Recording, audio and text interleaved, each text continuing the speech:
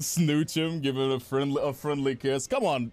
I keep telling people this, and they never believe me. They always call me sus. But Roy, I want your opinion as a manly man. As a manly bunny man. I want your opinion on the subject matter. Man. Oh, wait, hold on. Manly man? I want your opinion on the subject matter, okay? People say that kissing your homies goodnight is gay. And I keep telling them it's not. And my reasoning for this, my logic, let me debunk this with facts and logic, okay? Sure, my logic for this is that if you are intimidated about the thought of kissing your homies goodnight, then you are tempted by the idea of kissing another man, and you are feeling insecure about your own sexuality.